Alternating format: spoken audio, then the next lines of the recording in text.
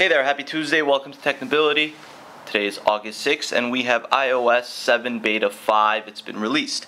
It kind of came out fairly quick. I thought that it would have been a little bit longer before they released Beta 5. But here you guys go, it's out, I just installed it. Let's take a look. Alright, first thing, let's go ahead and look at the lock screen here. Okay, you can see nothing really changed on the lock screen end. Of course, you have the control center here on the bottom. You have the notification center up top. Swiping over gets you to your alls and miss tab.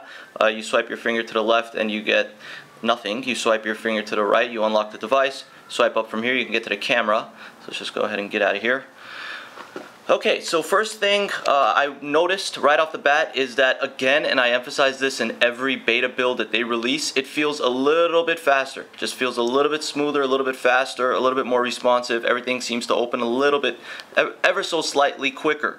You could see just by opening the settings or FaceTime or speed test, for example. Safari, everything is instant. And of course, if I double tap here, I get my multitasking pane, in which you can close up to 3 at one time, because that's how many shows.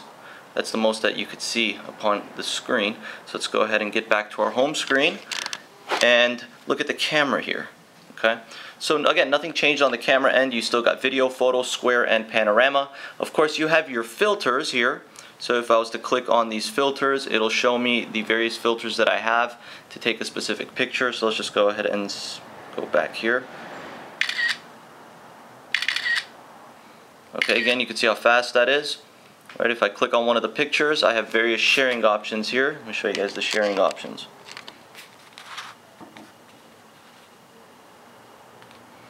Alright, so I click here. Get my various sharing options, which, again, third-party apps don't integrate with this. You get what Apple gives you. Mail, Twitter, Twitter's integrated now. Twitter, Facebook, okay, Flickr, messages, etc. You could use it as wallpaper. Obviously, you could do multiple pictures at once. Exit out of here. Let's go back to the gallery. Okay, you can see if I just pinch in, I could do a such with the photos. That's still available. And if I just pinch in as such, I can close out of it. You can do the same thing upon any picture it is that you want to look at, basically. So you could see that nice little effect. Okay, exit out of that. It's really quick. I mean, the speed again has improved, and they've been improving the speed with each build. So nothing, too shocking on that end. All right, let me go ahead and show you guys the messaging here. Okay, hey, how are you? Hey, buddy, what's going on? What are you doing today?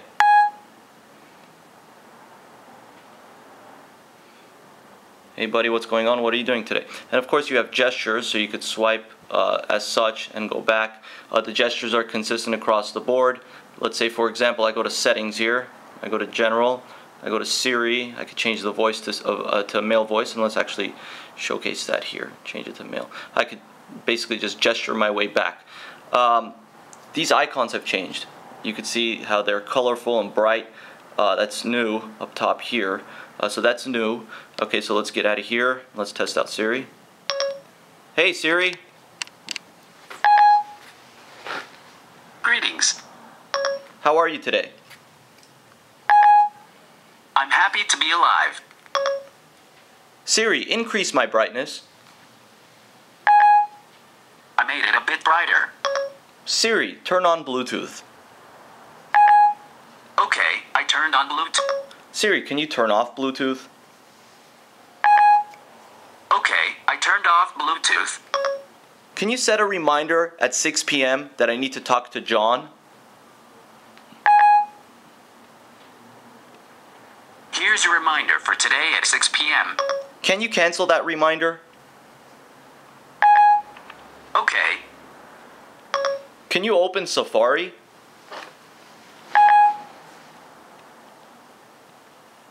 Open Safari. I gotta admit, it's it's very much improved. Not pretty much improved, very much improved. Safari, obviously, for the most part, stayed the same. Super fluid pinch zoom. super fluid scrolling, no checkerboarding whatsoever.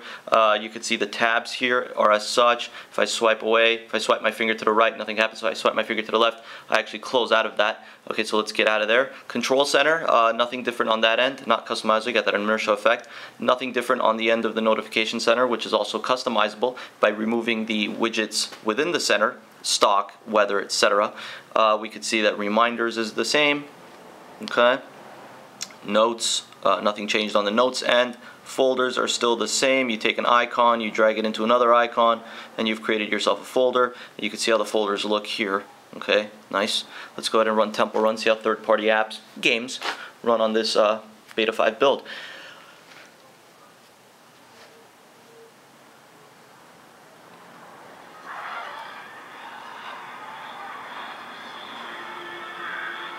You see Game Center right there.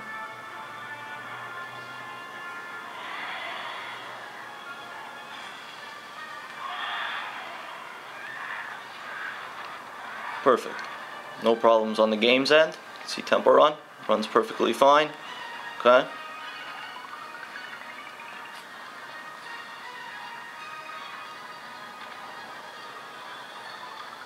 Right, let's exit out of that. Super quick to exit. Is Bejeweled working? They fixed it. Thank you. Okay, so Bejeweled wasn't working with previous beta builds. Now it is. So that's great news. Bejeweled is working. I'm a big Bejeweled fan, so happy to hear that. All right, let's exit out of there. All right, let's see if YouTube sharing is currently working, because again, that wasn't working either with the previous beta builds. Let's just go to uploads here on my uploads.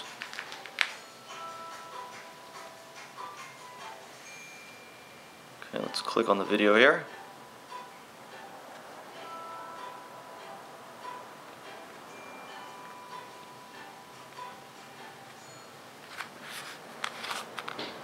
And you can see you can access the notification center and you can access the control center while you're in YouTube. Alright, so let's share. Let's see if sharing works here. So message.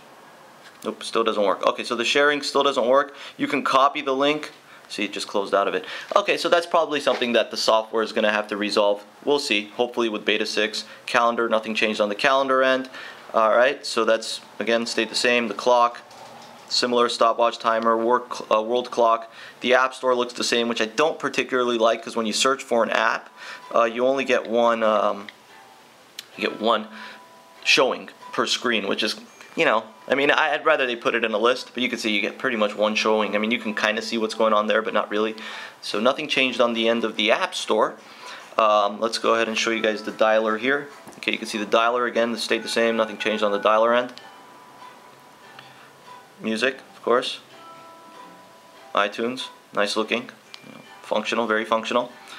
Everything else is basically stayed the same. I mean, if you guys want to look at or Apple Maps here, you can see Apple Maps. Okay, functions just fine. 3D mapping, of course. You know, you can do a such, pinch zoom. You get the 3D maps. So again, everything stayed the same on the end of Apple Maps. Just in terms of functionality, again, and they keep improving upon this, it just feels better. Feels a lot better. Definitely feels a little bit more fluid as they've been, you know, basically implementing system and UI resolves and fixes upon each beta build. So it's definitely improved, and I hope they keep coming. I mean, it seems like with each beta build, it gets better and better on this end. So definitely excited about that, and I'm really content with beta 5. So far it feels like it's ready for prime time. It's not, you know, slightly, still needs a few other minor bug fixes, but for the most part it feels like it's almost ready for prime time. I'm using it as a daily driver on the iPhone, so I know a lot of you are as well. So it's not really that big of a deal in terms of the minor issues, which again will be resolved soon enough. Okay, thank you guys for watching Technability. Don't forget to subscribe and check out www.technability.com. Got some great stuff going on there, guys. How-tos, reviews, comparisons, podcasts, and more. Again, I'm Baird. You're watching Technability. Thank you and have a safe Tuesday.